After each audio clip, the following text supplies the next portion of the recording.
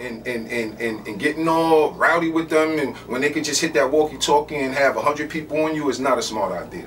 Okay, so I don't recommend that. You don't even have to do it because they're doing their job. At the end of the day, they're doing the job, and they think they're doing their job right. A lot of them really do because they're trained messed up. So a lot of them really think they're doing the right thing by violating your rights because that's how they were trained. It's lit.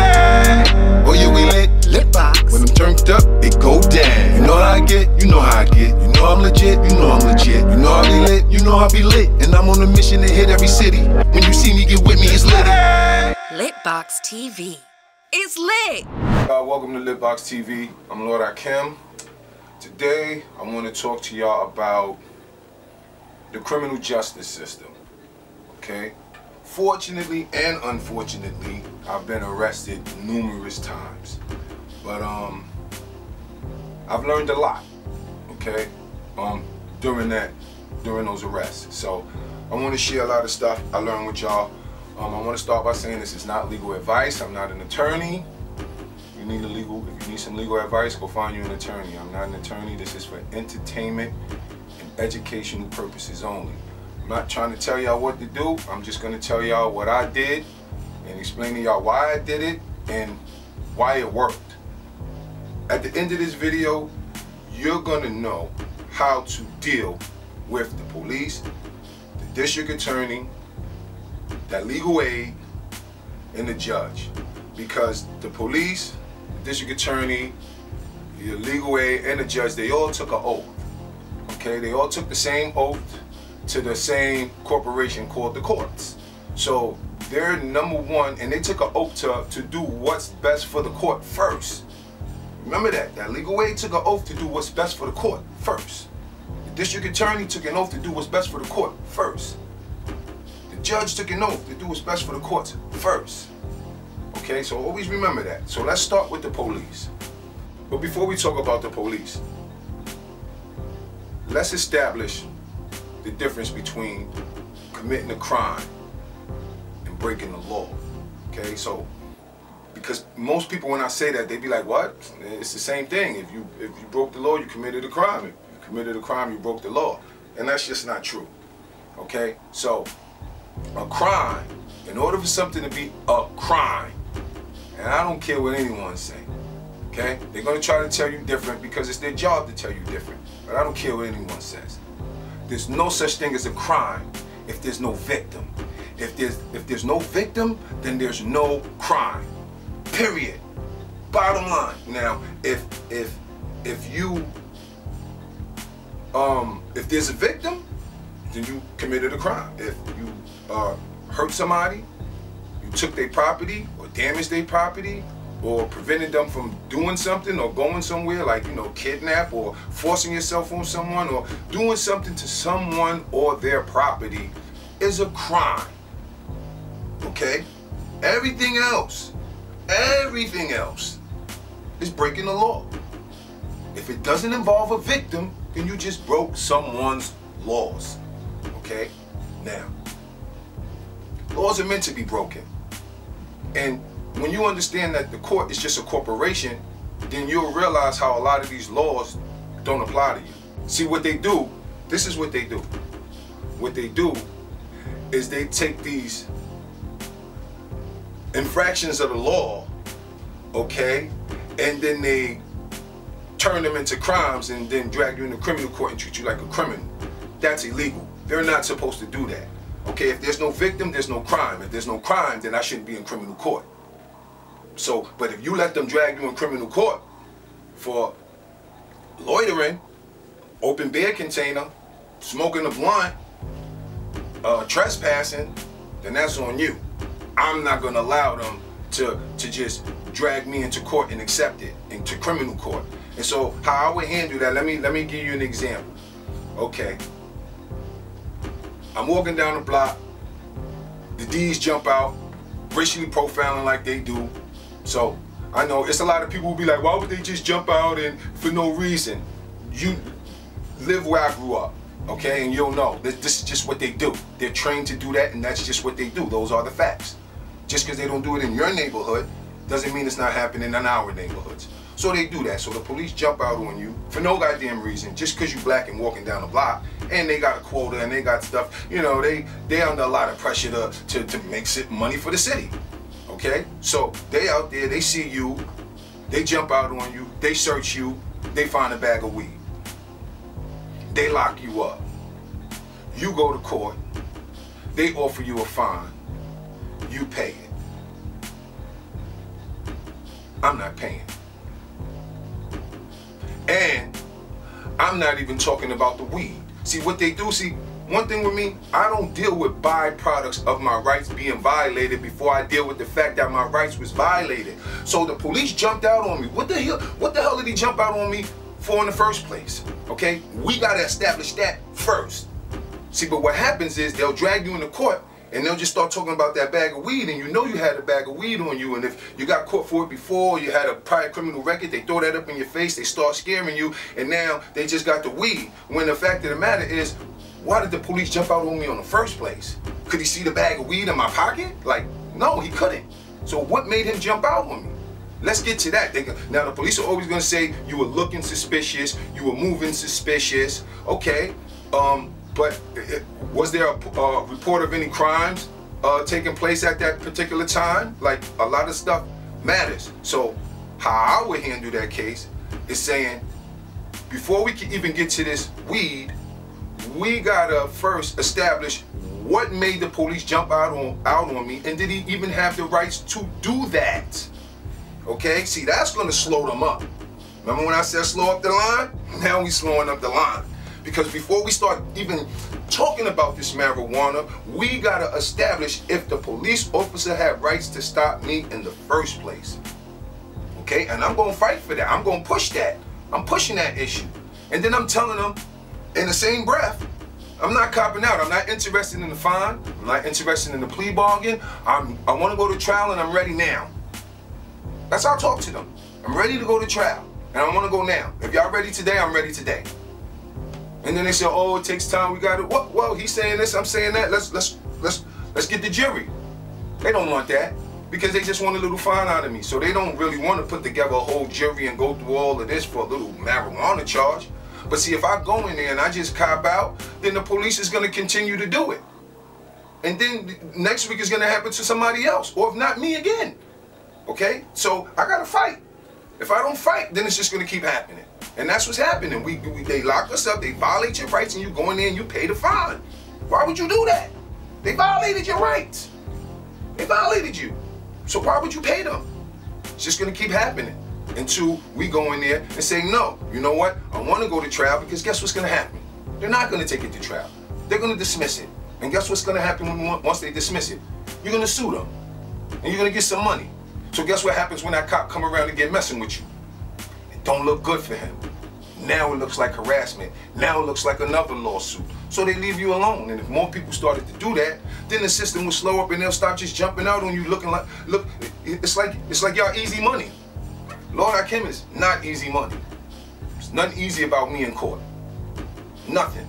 You know, I had a situation where when I first really started traveling in the music industry, I had caught a case, and I think it was for like some marijuana or something like that, and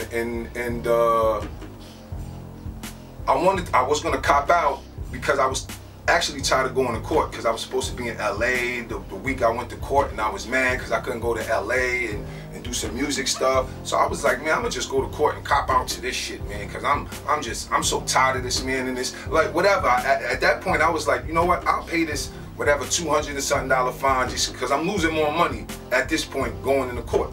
So I went into court, and you know, when you plea bargain, they ask you, oh, they describe the crime and then say, well, do you admit to doing it? So you have to admit to doing the crime in order to plea. So when the judge asked me, on such and such date and blah blah blah, did you possess marijuana, blah blah blah blah blah blah blah, and would like to plead guilty? I said, no, I didn't have no marijuana. He said, so then why are you pleading guilty? I said, because I'm tired of coming to court. I'm tired.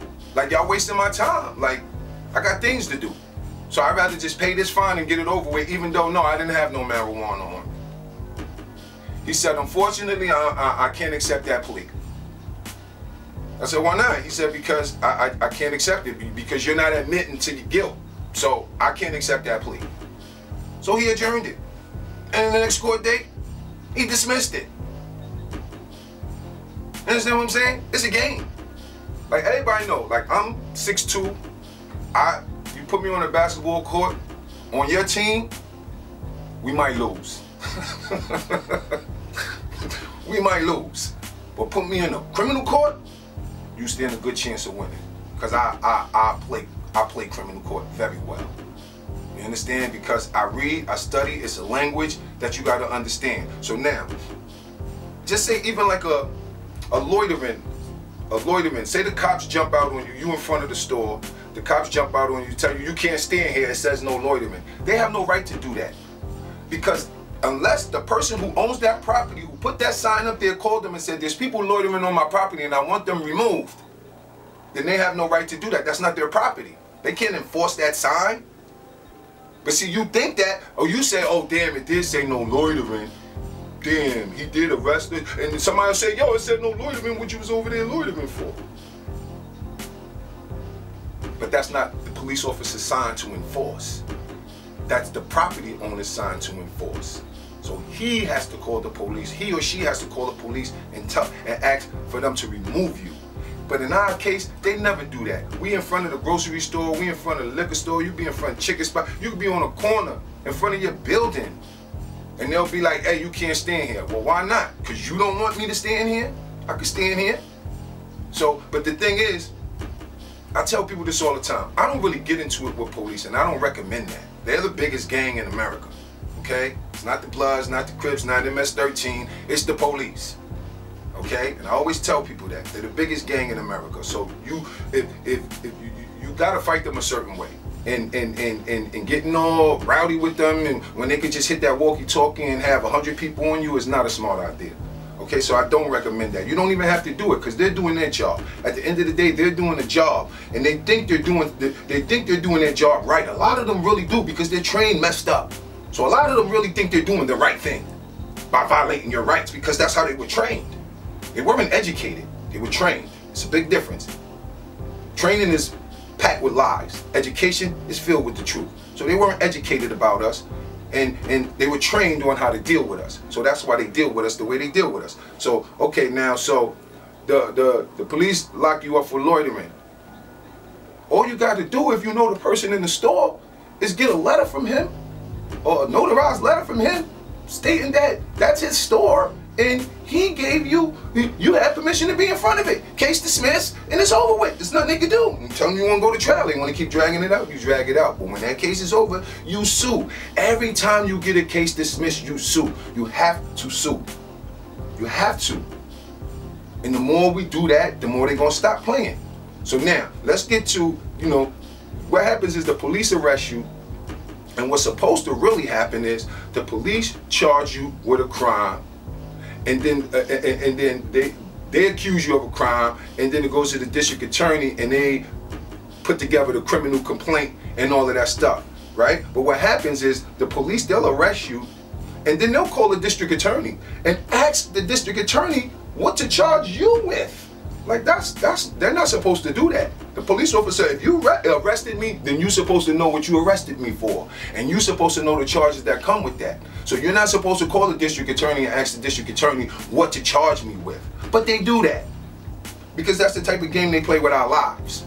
Okay? And then the district attorney will say, oh, it's 2 things? Here, put 5 things on there. We're gonna put 5 charges so we can scare them into copping out to 1. And this is the game they play. And then they act like they're doing you a favor by dismissing 3 charges that should have never been there in the first place. And people fall for that. You understand what I'm saying? So, in the legal aid, let's talk about the legal aid now. The legal aid, his sole purpose is to get you not to state the truth. Okay? So he's there for a lot of reasons, but one of his main reasons is so the truth never come out, and so you don't speak, and so the facts never come out. They act like they're interested in the facts, but they're really not. They're interested in making money and manipulating the situation to the best they can. Okay, that's why sometimes, even when they lack the evidence, they still try to convict, or they still don't dismiss, because they just try to squeeze us for everything. You have the right to protect yourself. That is your universal right. That is your God-given right. Those are rights that you're born with. That's not something. See, and another thing, freedom. Freedom is not something someone gives you. Freedom can only be taken from you. No one can give you freedom. You're born free. You're born free. They can only take it. And when you allow them to come in your neighborhood, jump out on you, treat you any type of way, you go in there, you buckle up under the pressure, then what you expect? We have to stop folding under the pressure. We have to understand who we're dealing with and how to deal with them. And that's what this video is going to help y'all understand, how to deal with the court system. Okay, so now, the first thing you need to do, once you meet that legal aid, first you got to study. Because none of this is going to work if you only study up to a certain point. You're going to get to a point where you say something, they're going to say something, you're going to be stuck. And you're not going to know what to do. So you're going to have to do a lot of studying. And then it just goes to the point where you're just going to have to lace up your boots and go for it. And you have to fire that legal aid. You have to fire the legal aid. If you got, anytime you arrested for breaking the law, the first thing you need to do is fire that attorney. Fire that legal aid. Because he's gonna drag it out, he's just gonna mess up the whole situation. And I'm telling you, if it's something like a open bid container, like, nah, you gotta show me the victim. You gotta show me the signed criminal complaint from the victim. It must be a criminal complaint. Someone must have complained about something I did for you to come grab me and bring me into a criminal court. Okay? We're not in lawbreakers court, we're in criminal court. Therefore you're treating me like a criminal. Therefore I must have committed a crime. Therefore there must be a victim. So where's the victim? Because it's my right to confront my accuser. That's due process of the law. I have my right. If you accuse me of something, I have the right to confront you in court. So who is accusing me of something? If I'm loitering, who accused me of loitering? Because the police officer reported the loitering. So responded to the call of loitering. Okay, so who reported their property being loitered on? You got to show me that. I need to see that phone call. I need to hear that phone call. Because y'all keep a record of everything. Who told you I was trespassing on their property? That made you come and say, hey, you can't stand here, move. I need to hear that phone call. It's lit! Oh yeah, we lit. LitBox. When I'm turned up, it go down. You know how I get, you know how I get. You know I'm legit, you know I'm legit. You know I be lit, you know I be lit. And I'm on a mission to hit every city. When you see me get with me, it's lit. LitBoxTV. It's lit.